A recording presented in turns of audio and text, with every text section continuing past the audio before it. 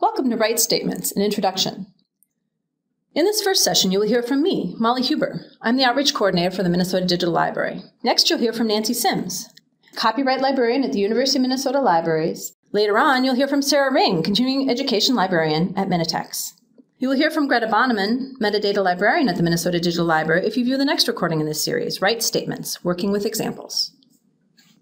In our slides today, we'll be covering the Minnesota Digital Library, Digital Public Library of America and rights, copyright considerations, and rights statements overview. So first, the Minnesota Digital Library, or MDL, the Digital Public Library of America, or DPLA, and rights.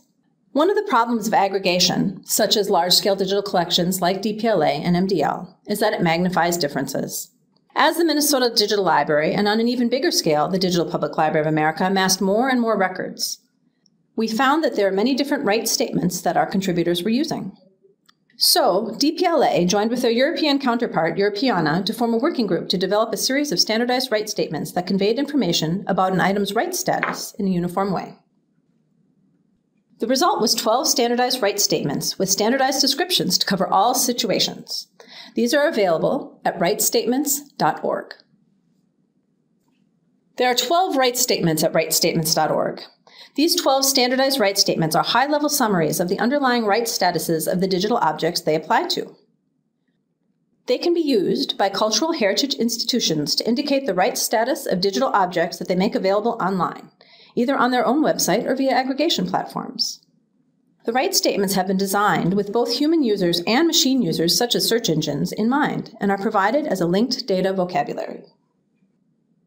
The Minnesota Digital Library is asking their contributors to Minnesota Reflections to use the standardized rights statements at rightsstatements.org to describe the rights status of materials shared with Minnesota Reflections at the request of DPLA, but also because it is a good idea.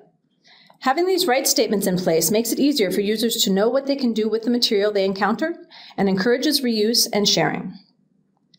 To make it easier for contributors to Minnesota Reflections to implement rights statements, our project team has developed an array of training materials to assist in this process.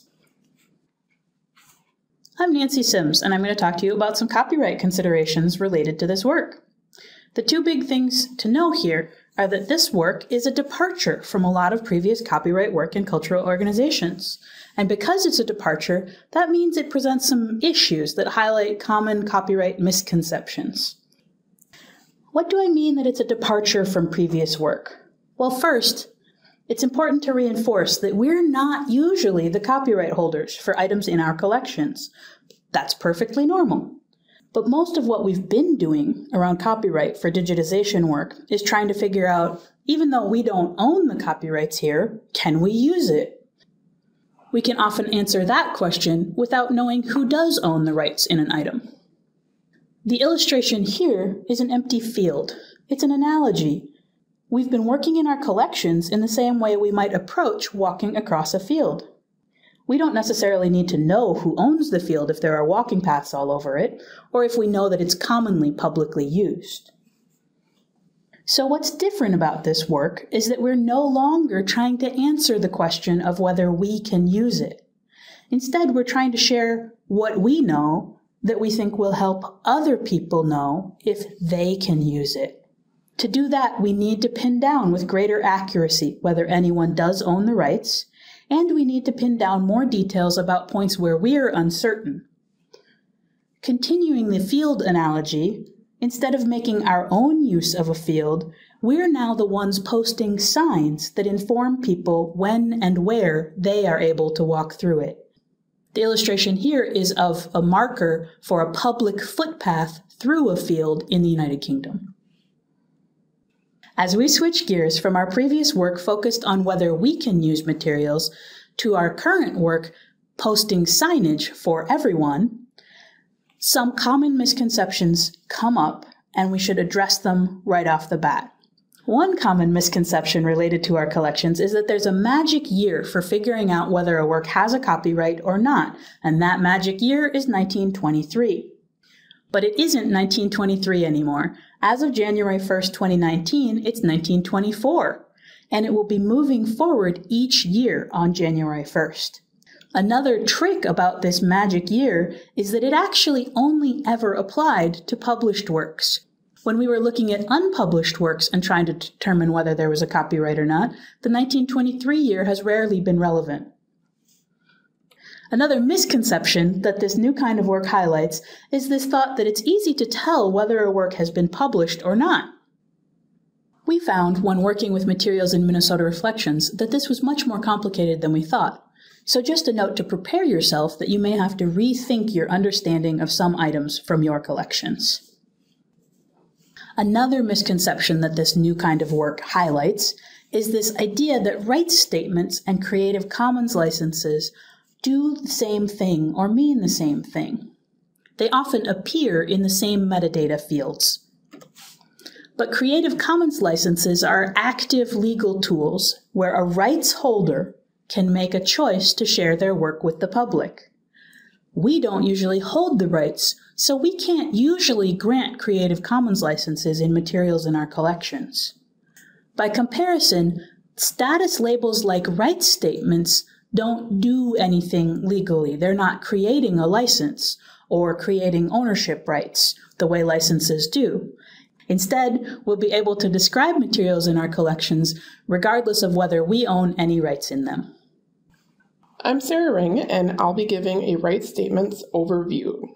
This is a very high-level overview of the rights statements, and examples of each will be given in the next recording and at future training that we offer.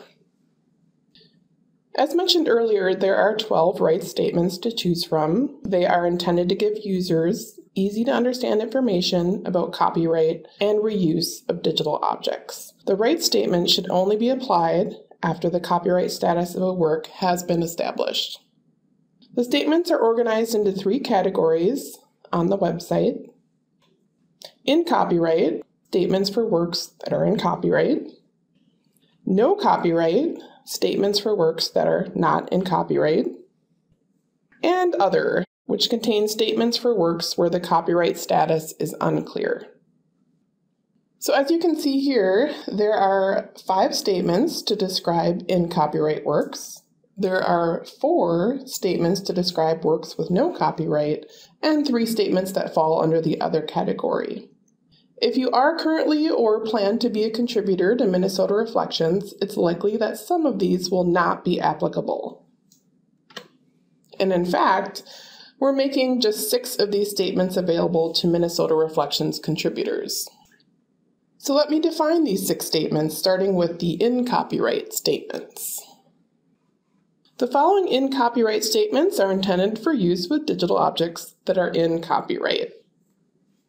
The in-copyright statement is for works that are still in copyright. Using this statement implies that you've determined that the item is in copyright and that your organization is either the rights holder or has obtained permission from the rights holder to make the work available, or that you're making the work available under an exception or limitation to copyright. The next statement, in copyright, rights holder, unlocatable, or unidentifiable, is used for an item that's been identified as in copyright, but for which no rights holder has been identified or located after some reasonable investigation. This rights statement should only be used if you are reasonably sure that the work is in copyright. Contributors should be aware that copyright, rights holder, unlocatable, or unidentifiable should only be used after serious inquiry. Under the no copyright category, there's just one statement we think is applicable to Minnesota Reflections contributors. No copyright United States should be used for items that you, as the organization making the items available, have determined are free of copyright under the laws of the United States. It doesn't preclude the item from being in the public domain in other countries. It means, though, that you as the organization has evaluated and determined that there is no copyright under U.S. law. The statements that fall under the other category are intended for use with digital objects where the copyright status has not been determined with certainty. These should only be used if it's not possible to use a more clear rights statement. Copyright undetermined should be used for items for which the copyright status is unknown and you've made an effort to determine the copyright status of the work. So typically, this right statement is used when you're missing key facts that are essential to making an accurate copyright status determination. Copyright not evaluated should be used for items for which the copyright status is unknown and the organization has not undertaken an effort to determine the copyright status of the work. But use copyright not evaluated with caution. What this statement actually means is that you have considered copyright, but haven't figured out exactly who owns the work. But it might look to others as though you are saying, we didn't even bother to think about copyright before we started using this work. The last other statement is no known copyright. Use no known copyright when you have reasonable cause to believe that the work is not covered by copyright or related rights anymore, but the copyright status has not been determined conclusively, and that you're lacking some key piece of information to actually be able to make a public domain statement. DPLA expects it to be helpful to organizations who have archival collections with older material where the publication status isn't clear.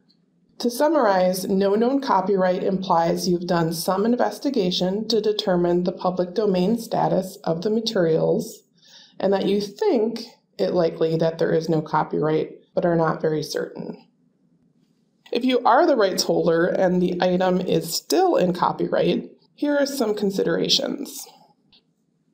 You could use the in copyright statement, or you could choose to make the work available under an Open Creative Commons license. In this case, you would choose an applicable license instead of using the in copyright statement. There are many Creative Commons licenses to choose from that provide a simple, standardized way to give your permission to share and use your work using conditions of your choice.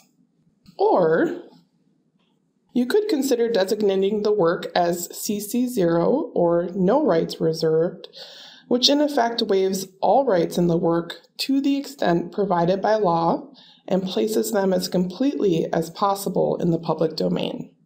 Rights holders do this so that others may freely build upon, enhance, and reuse the works for any purposes without restriction under copyright law. If you're feeling overwhelmed by all that information, just know that we have created a quick reference guide that you might find helpful. We took these 6 rights statements and organized them into a 2-page handout, organized into 3 different categories that I talked about earlier. There's an in copyright section when someone else owns the rights, there's a no copyright section when no one owns the rights, and there's an other section when you're unsure about the rights. We've also included a should you use column with additional notes.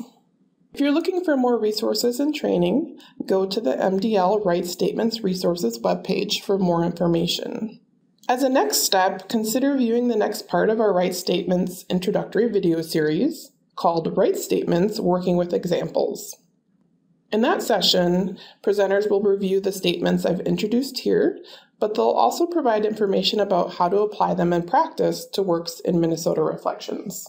The website contains links to a downloadable version of the Rights Statements Quick Reference that I mentioned earlier, as well as future training opportunities and other support resources. And you can always contact us with your questions. Molly Huber is our project lead, and you see her contact information listed there, as well as the rest of the team. Thank you.